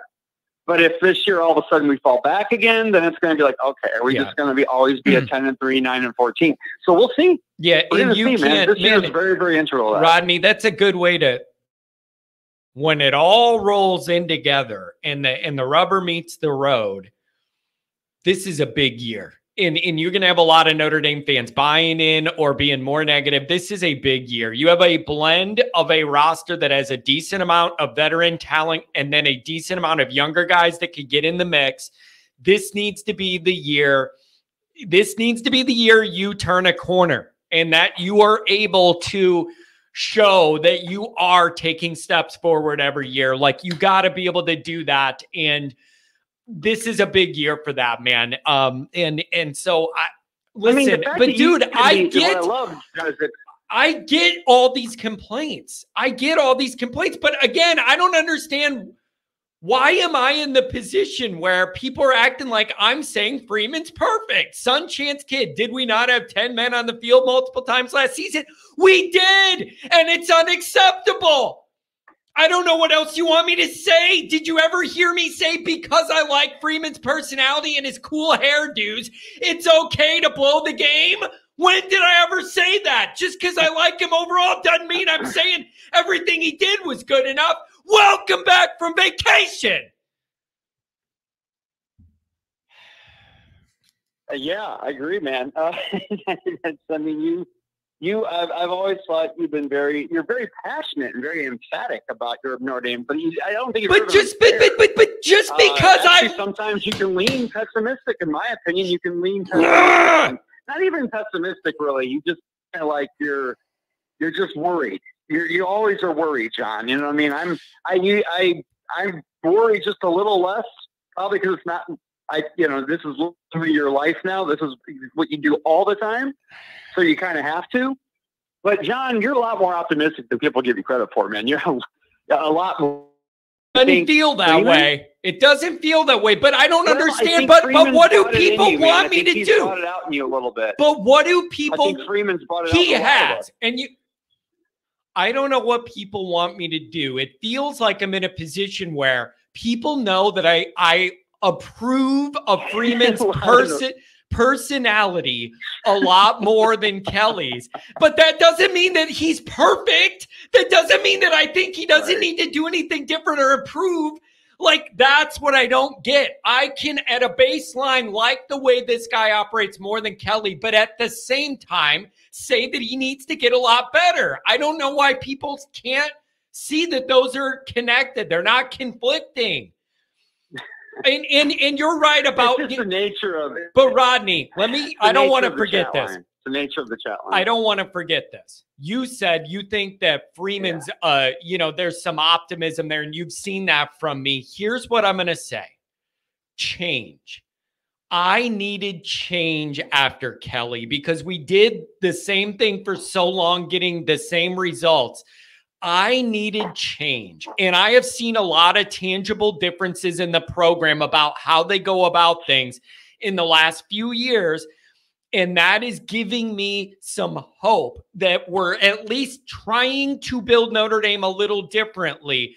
And that gives me some excitement because I saw the way we were doing things before. You were never going to get to a different level. At least now you're trying to do some different things. And I'm here for that. But that doesn't mean Freeman's perfect. He's got to improve in a lot of areas. I want to see that recruiting take an uptick. And the dumb in-game stuff, like, I don't understand why if I like him more than Kelly, that means that he's perfect? No, I've never said that. Well, and John, I don't think, too, that what you were saying about the recruiting, you thought it would be a little bit high. I'm with you 100%. I thought it would be a little bit higher, too, but I don't think that has anything to do with what, again, he deserves criticism where criticism's due, but I can't find flaws in how he's recruiting. I can't so far. I'm thinking things changed extremely quick a couple of years ago. And I think he had to adapt to that change. And I think he's starting to now. And so he's like, again, his highest class, I think, was 7th. And since he's been with the team, regardless of head coach, assistant, and his lowest, I think, is 11th. They basically recruiting between 7 and 11. If they can raise that between 5 and 8, I think we got something there. Between 4, I think he can get even in maybe 4th. I just can't see them finishing number 1, number 2 the way you can the academics still have to matter. Character still has to matter. And I just think that, but they can get there, man. And that's the thing. They're getting there. I don't think that we put back to back top 10-ish classes together since Lou Holtz. As far as like top 10 classes, all 4 of them are ranked in the top 10. I think we haven't done that since Holtz. Yeah. And here's where top 5 generally, but you know what I'm saying? Yeah. It's man. Listen, Rodney, there's a lot of nuance here, and I just think you need to be able to navigate the middle ground. Navigating the gray area is not a strong suit of Notre Dame fans. It seems to be all one way or all the other on everything, and I see a lot of room in the gray areas with which to navigate with all this stuff. It's just really frustrating to me. It's frustrating to me where it's all or not. That if people know you like Freeman's personality and the way he works more than Kelly, then they equate that of John's going to say that Freeman's perfect and cover for him and he never needs to get better. When all I do is come in here and yell about how Notre Dame needs to get better. I don't get it. That's it. I need another vacation. Now I'm stressed out. I need to go on vacation to relax. Damn it. You just got back from vacation, man. That's my point. I know. You're right back in, man. You're like the energy. Well, it's probably your, that all that pent up energy that you had to kind of restrain when you're trying to keep yourself calm, so the golfers weren't. Yeah, I know. Thinking some lunatics over there yelling. So I get that. On that note, John, I'll let you go, man. I'll see you around the 20th. Man, God, for less than 3 weeks away now. It'll be a lot of fun. Can't wait. Man, it's going to be really, really fun. Can't wait to see everybody there. If we could get some decent weather, it would really help. Give me some decent weather. Yeah. I hope it's nice. Last blue and gold game was crummy, and I had a terrible day, as you know. Oh, yeah. But all right, man. I'll see you later, John. Have a good one, guys. Thanks a lot. Take care. Oh, man. We just got right back into the mix, you guys. We're going with the full Matt Miller. Welcome to YouTube, where everything you say gets misconstrued, read into, and manipulated by the masses. I genuinely want to ask this. Is every fan base this way? I've been on here an hour, an hour and 19 minutes, hour and 20 minutes today. Pat, good to see you, man. Looks like you're going to the airport. Where are you going again? Pat's going on vacation every week. Is this like this in every fan base? I'm open to the idea that I am sucked into this more because this is my world, and I'm doing a Notre Dame show, that's my vacuum world. But is it like this in every fan base? Literally, I go down the chats and some people are like, you're not giving Freeman enough credit for what he's doing. I think he's doing a good job. And other people are going, Freeman's not good at all. We can't recruit. It's all falling apart. He has no idea what he's doing. Is the reality probably somewhere in the middle of those? Isn't the reality somewhere in the middle of those? And again, I just ask you to, what is wrong with saying, yes, I respect and admire and approve of the way Freeman works, like literal work ethic, and communicates 100% more than I got on board with Kelly. But that doesn't mean that Freeman just gets a free pass. That's what I'm trying to get you guys to understand. Just because I like him more than Kelly doesn't mean he can just do whatever.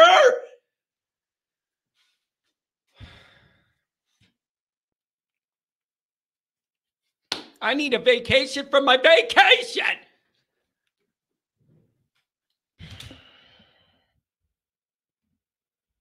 It's always something here. It's always something here.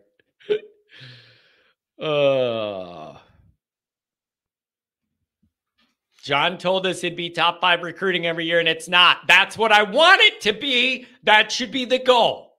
And if it isn't there, then I'll say, you should probably try and find a way to get it there. Right? Like again, I don't, where does this lead us? Where does this lead us? Is what, like, when you say that, John told us it'd be top 5. So what is that? That's what I hoped it would be. Talked about it being the goal. You're not there. So then what?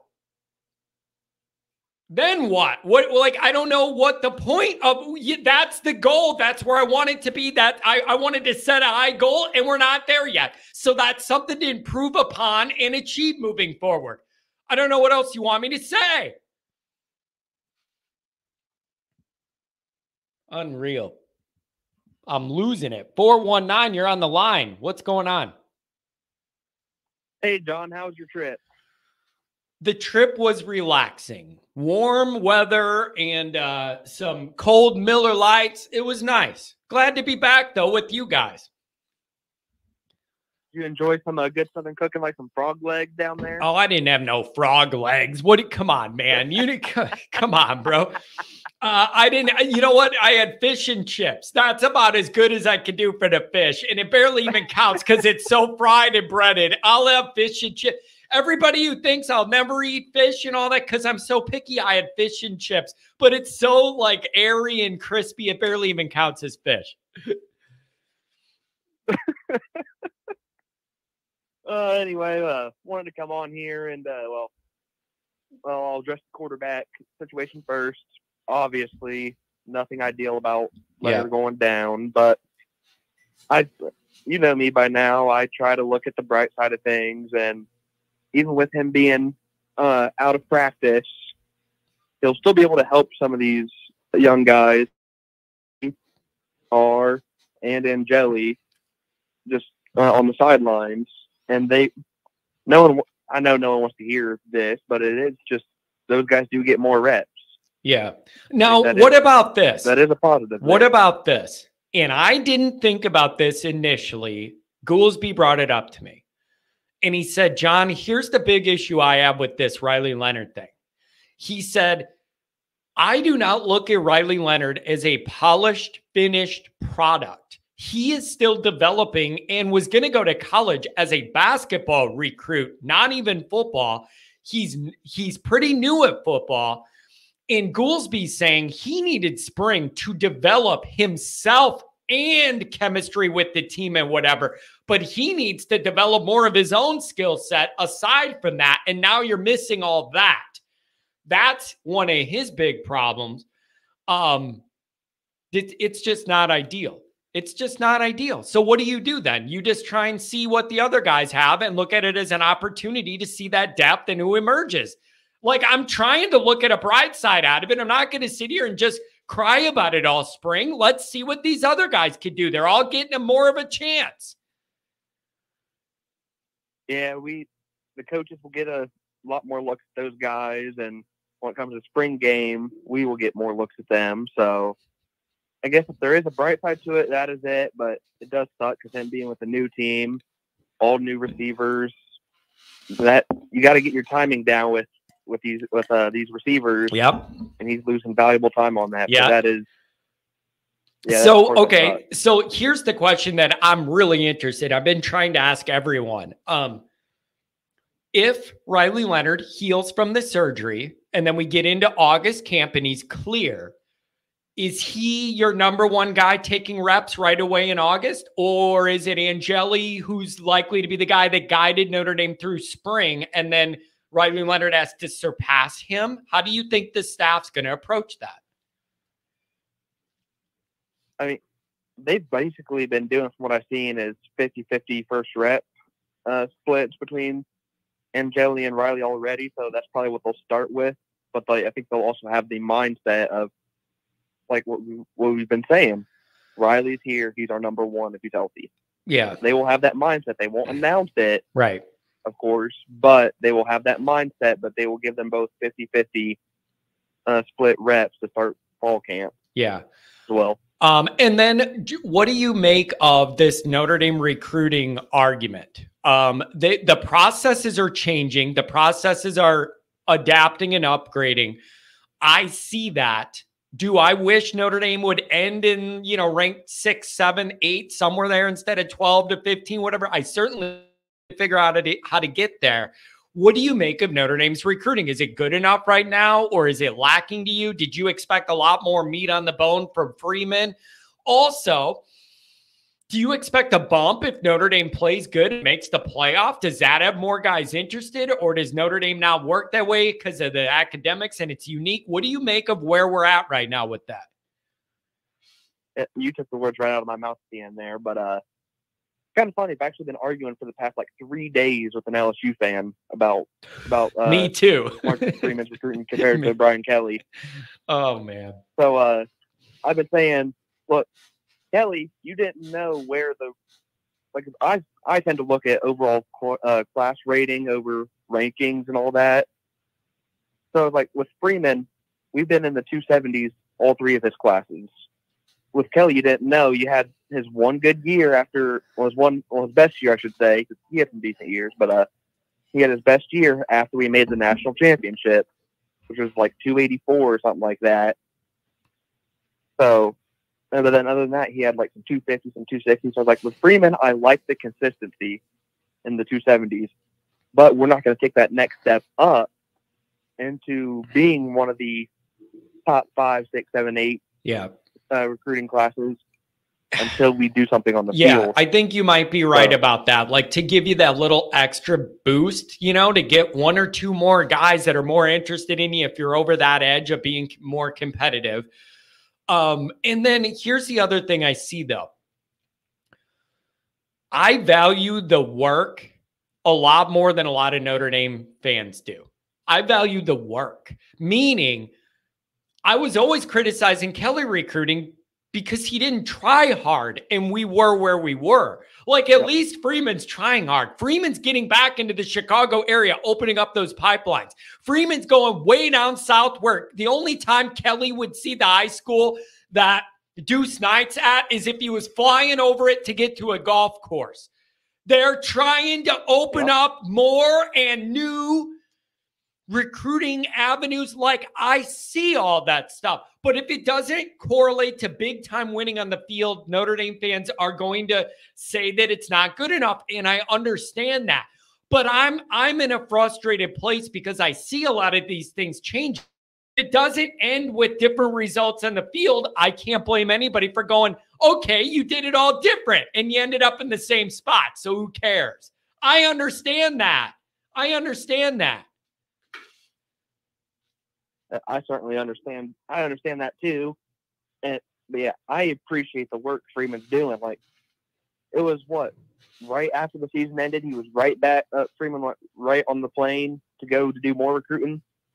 Like, Kelly would take a couple weeks off here and there, especially like it was right after signing day is what I mean. Yeah. Right after signing day, Freeman was right back on the plane come Monday. Man, I'm just telling you. Kelly, he'd take a week or two off. He wouldn't go do in-home visits right away. I'm so frustrated because I see all these changes. I see a lot of this work behind the scenes. But it needs to pay off. And until Notre Dame gets higher level on-field results, there's always going to be that negativity. I just want to see the hard work and genuine work pay off. Somebody saying Marcus doesn't golf. I've said this a million times and I'm not joking. If I have a head coach, not a retired coach, an active head coach that's good at golf, red flag. You do not want your head coach, while he's the head coach, to be good at golf. It's a red flag. He's spending too much time out there chipping and putting and not recruiting. I want my coach to be good in retirement, not while he's there. It's a red flag. If I were to ever go golfing with Marcus Freeman, I would go to the hundreds. That's what I'm saying. By the way, hold on, everybody. Everybody knows that Luke's joking, right? In the chat about me and the LSU family last year when I was at Disney and had an interaction with them. Just so you know, I don't want anybody to be confused. He is joking about all that. Okay, so just know that. Go ahead. My bad. Oh, once I get off the call, I'm gonna have to go see what he was saying. Yeah. He's saying that I am acting inappropriately in Florida and being So, anyways, he's joking, you guys. Just so you know. Well, anyway, yeah. Freeman, I don't want you being good at golf right now, man. So, yeah, back to that. Yeah.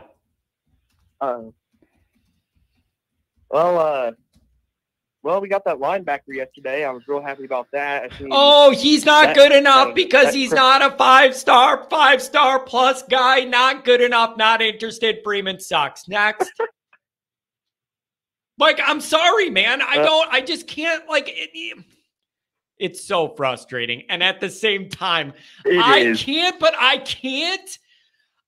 cannot and will not totally go nuts defending all we're doing because the on-field results have not been good enough.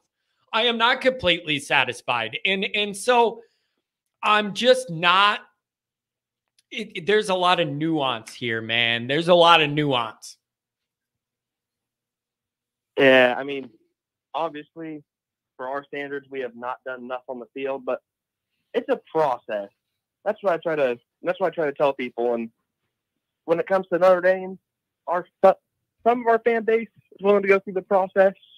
Some of them want results immediately, which obviously we all would like results immediately, but that's not the way it works. Especially with how Marcus was left. That 2022 team was just, there was not a lot of talent on it. It took a lot to build that team up. And Yep. More than people realize. But we're getting to the point now where this roster's rolling over a lot. Freeman's DNA's on it. The excuses are going away, and you've got to start delivering. And it starts this year. You have to make the playoff or it's a total failure. And that's just the reality. And it doesn't matter if I like the guy or don't like the guy. That's going to be the standard. Make the playoff, and we go from there. And that's the only way you're going to have people buying in, man. It's hard enough to live this life where everybody else hates you. We got half of our own people that don't even believe Like, I want to get our people, before I'm worried about everybody else and getting respect from them, I would like more of our people to be on board. But I understand they're burned and they need a reason to buy in. And the reason is on the field. It isn't blind hope. It's results. And we haven't had them my whole life. I'm stressed out. I need another vacation. Yeah, with Freeman, I've been one of his biggest supporters.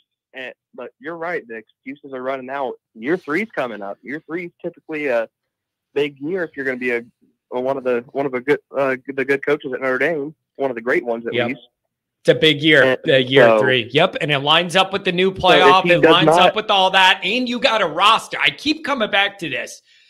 I think this roster is a pretty good blend of veteran guys and younger more athletic guys that can work. I see a blend there that could work for Notre Dame. This is a big year, and good things got to happen. You need to go 11-1 and make the playoff and host a playoff game the week of Christmas. Sorry, that's what I'm saying. We need to do that. That's where this all needs to end, is everybody at Notre Dame Stadium and Santa Claus comes early the week of Christmas. Bring us a southern warm team from where I just came from or something and let them come up there. That's where this all needs to go. Get people back on board. Yep. Well, I was saying after year 3, if he doesn't do anything, what are we going to say? So it is that big year, and we want someone like, well, I don't know who's all good at the group of 5, but let's say the Raging Cajuns, Louisiana Tech or whatever they are, Louisiana State, whatever. Well, no, not Louisiana State, but Louisiana Tech or whatever.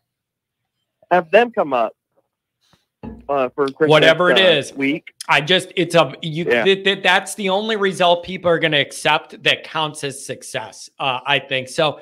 That's where we want to be. Hey man, thanks for giving me a call on a Monday. It's good to be back in the mix with you all. All right. Oh, and real quick before I hop off, wanted to let you know I was able to get the 20th off of work, so I will be there for the tailgate. Ah, beautiful. The more the merrier. Bring your people, whatever, man, and look for the flags. We'll have them in the main lot somewhere. You can't miss it. We'll be out there all day. It's going to be fun. All right. Well, I'll talk to you later, John. Beautiful. Give me a call again. Appreciate that. Appreciate that. Matt Miller, there's a lot of scar tissue, John. Oh, I know. Oh, I know. Trust me. And I have it too. It's just,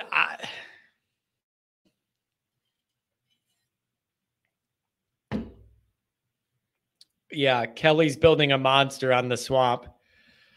It's just, listen, Brian Kelly's, the one thing I'm never going to knock Kelly for is he's smart. He's smart. Kelly's always got an angle to look out for Kelly. I will say a lot of negative things about the guy. I'm never going to tell you he isn't smart. He's always smart enough to think about the next 3 things he has to do to protect his ego and pump it up. Kelly's smart. One of the most brilliant things he ever realized. This is pretty good self-realization. When he realized, I am not willing to do what it takes to recruit better at Notre Dame.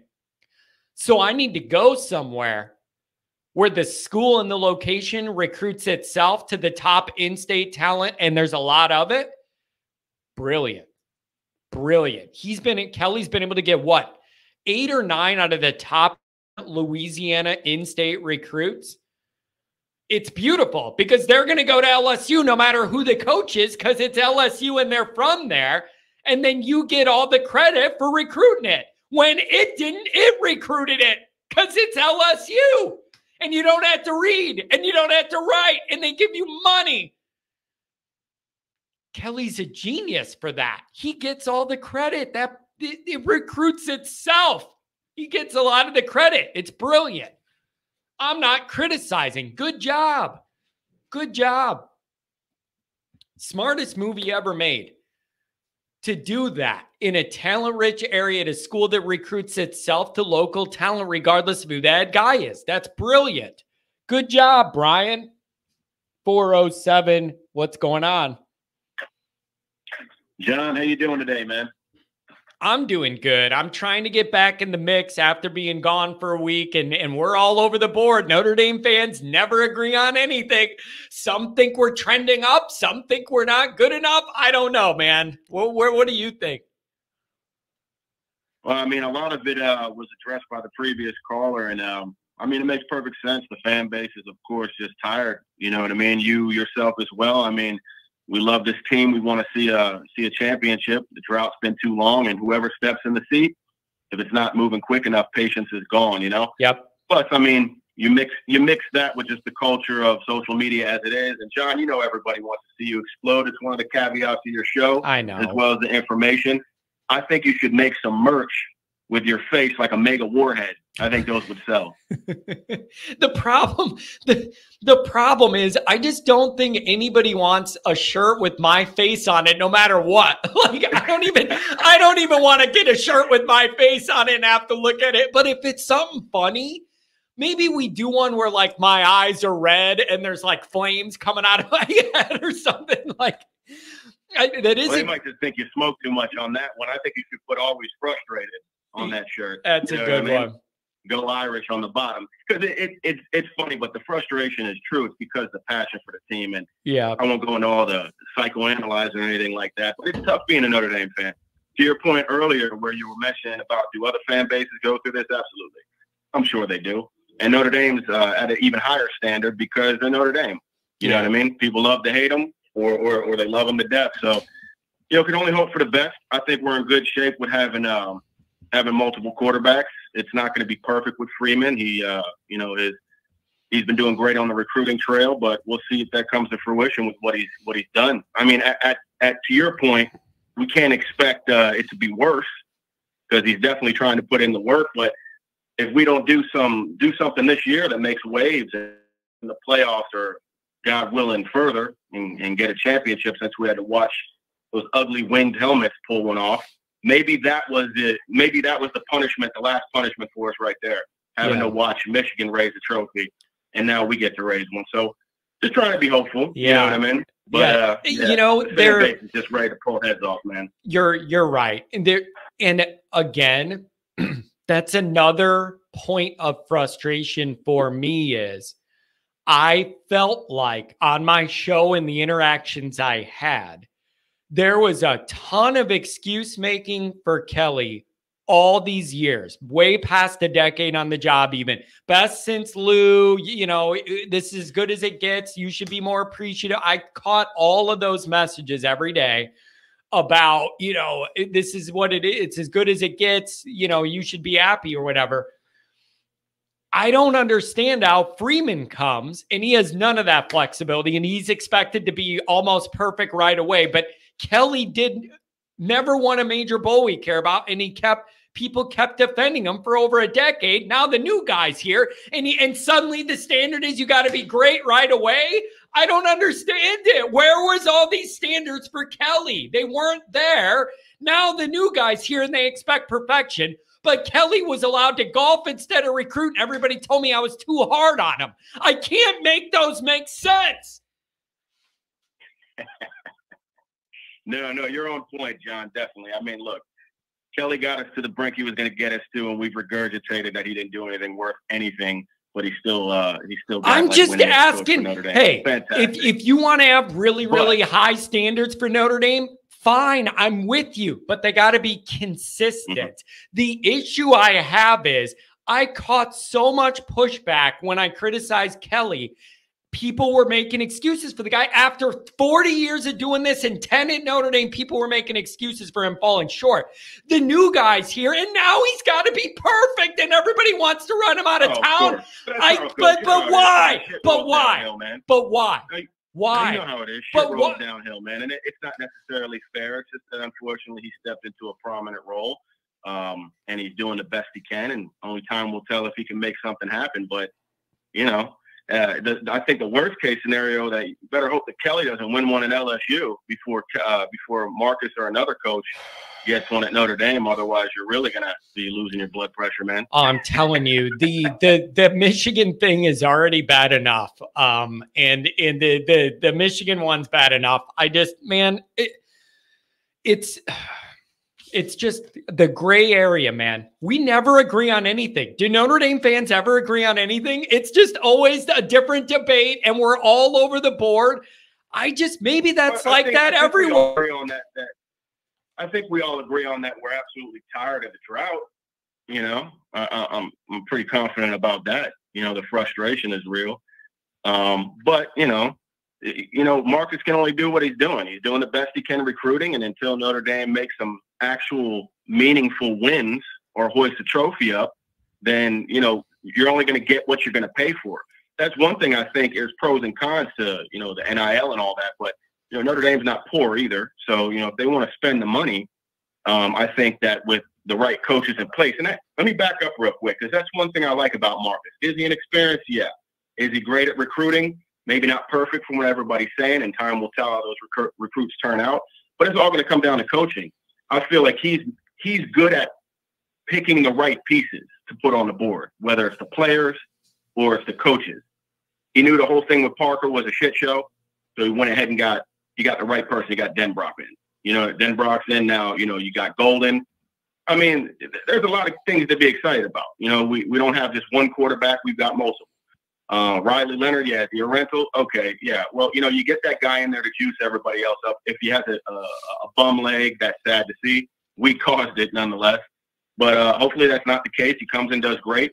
Maybe injures it somewhere through the year, but we have backups behind him. So, I mean, unless they see a talent disparity on the field, they're going to put whoever is the best out there who's ready. So I think we're in a better position than we have been. I think the pieces are on the board right, and Marcus is good at that. Say what you want about the guy, but you complain about who he's got as coordinators.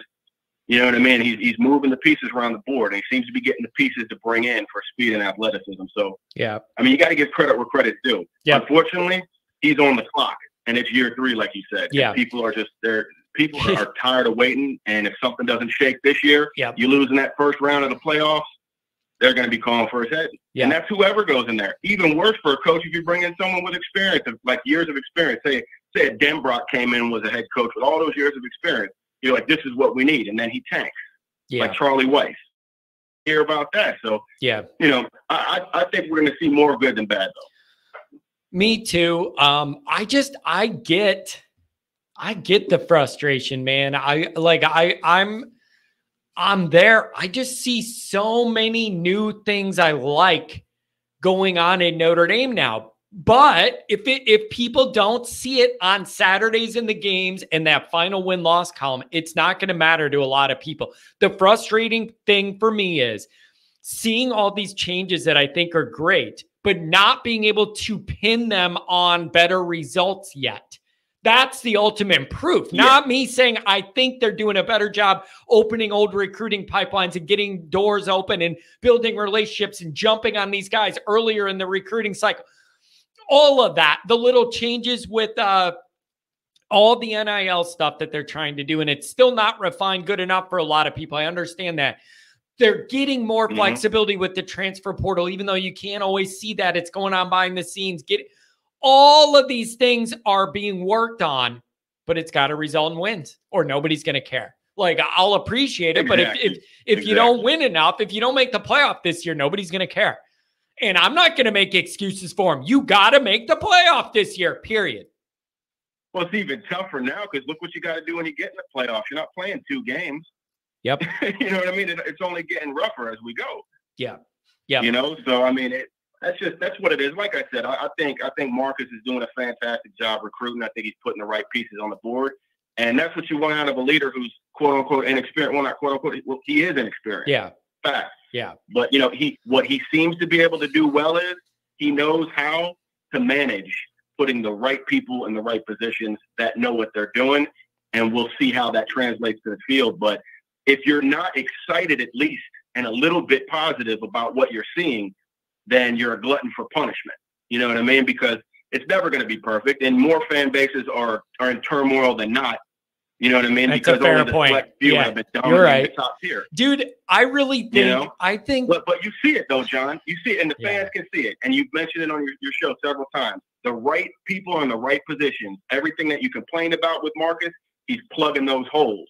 Now we'll see how it turns out. But what else do you want from the guy? Except for if he tanks this year, then that's that. And he tried the best he could. But I'm pretty positive and hopeful from what I'm seeing that, you know, we're going to see some results. You know, time will tell us. We're in a weird spot, and the pressure's ramping up, and the excuses are going down, and it is about to be winning time. And this is a big year, and you need to show people that everything you're doing behind the scenes is starting to translate on the field. And it isn't try hard, it's wins. Like, we're not doing that. Mm-hmm. It's wins. And so I don't know, man. I'm cautiously optimistic. This needs to be a really good year, and I think it can be a really good year, and you got to make that playoff and host a home game. That's what I need this to end up being. Absolutely. That's it. I'll throw one more quick thing in there without going through a rabbit hole, so I can let you go in case you have any other callers. Plus, I know you've been on for a while. But, you know, the Texas A&M thing, without beating the dead horse, previous callers nailed it as well. That is not a slouch team. They may not be a juggernaut, but they're definitely not Navy. They're not Michigan State. You know what I mean? This is an SEC school. You come in there flat into that stadium, you're going to get ran out of that stadium, and we're going to look like we did down in Miami a couple of years ago. Hopefully that's not the case. If we truly have made the steps, or I should say Marcus has made the steps and put the pieces in place that we discussed, that team should go out there and from the opening kickoff be knocking helmets off. Yeah. You know what I mean? And just showing that they're ready to go. And if that's the case and we win that game, I don't care if we win by a point. Yeah. As long as it doesn't look like trash and it's just heavy competition with everybody just hitting and playing, and it looks uniform, like everybody's in unison, man, we should be excited. I don't care what we win by. Give me a field goal win, 1 point win. We walk out of Texas Station with a convincing win, not an ugly, lucky win. And the future's bright. Dude, for sure. There is so much leaning on that one game. All this stuff we're talking about, what direction we're trending and where the fans are coming from.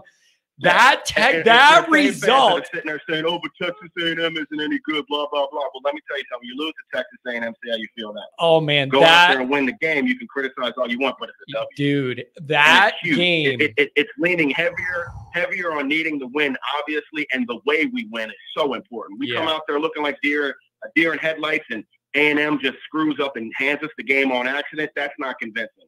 I as a fan, want to see them step into that stadium hostile. 12th man going crazy, and then going from each snap, just playing like they did against Ohio State without a 10-man problem. You know what I'm saying? Like, I mean, all the way down to the wire, just playing a good game with an offense that actually can move. Yeah, and you need to get it. Fantastic. You need to get it because there's so many fans that are wait and see, hesitant to really buy in fully, all of that. And that game one is going to be the emotional driver of the whole season. If they win it, then you're going to be on an emotional high, and everybody's going to say, John, when's the last time we even won? People say, oh, it's just Texas A&M. But when's the last time we even won a game that has any meaning to it, even like that?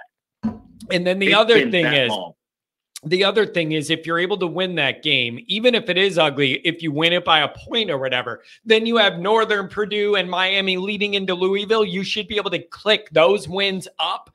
So then you'll have momentum coming into that home game at Louisville. I'm very confident, John.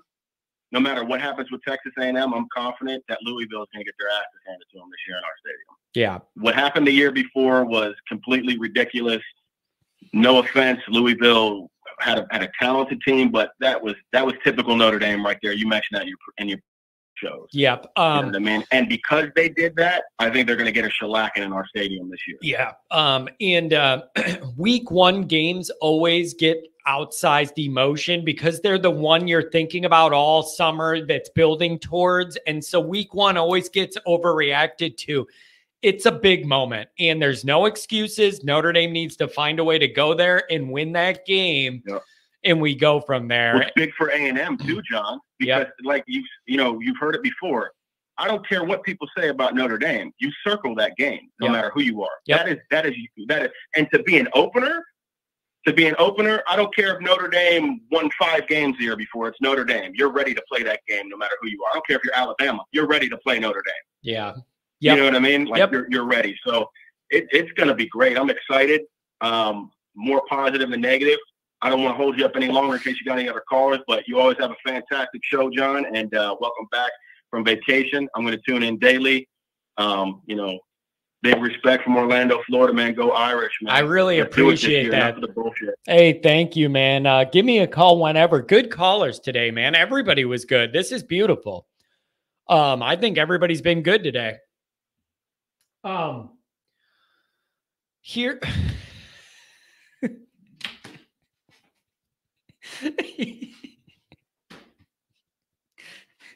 BK definitely feeling the pressure. When you're releasing eagles into the wild on social media, you're trying to get some goodwill. You guys, did you all see this on Twitter? Just for no reason at all, Brian Kelly releasing eagles into the wild off a cliff. Does anybody remember that church song when I was little in Catholic school? Do you remember that church song? What was it? Something like, he will raise you up on eagle's wings. And I'm just picturing Kelly like holding onto an eagle with one hand on each and letting them fly him around. And like, there's Kelly. He's flying through the swamplands of Louisiana. There he is. He's going to Mardi Gras.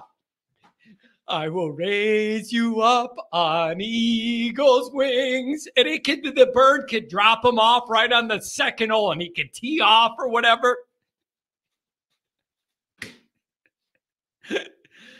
Oh my God. Yeah. That's the other thing, man. It's so funny. Kelly got that little deal with Feinbaum. And, Andrew, Andrew says, he was uncomfortable doing that. I guarantee you all Kelly was thinking is, can we take care of that bird and I can eat it for wings? Kelly didn't care.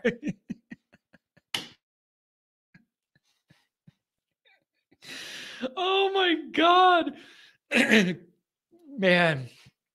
Elko will dial up the pressure against the limping Riley Leonard. That's a good start to week 1. Thanks a lot, SPF.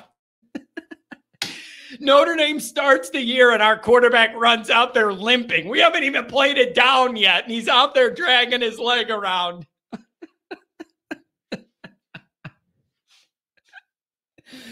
I'm sorry, but the eagle thing was just so funny to me because Kelly did look like, man, I'm a northern dude. I ain't know, do I look like a zookeeper to you people? But it was like, okay, fly away, little birdie. Oh my God.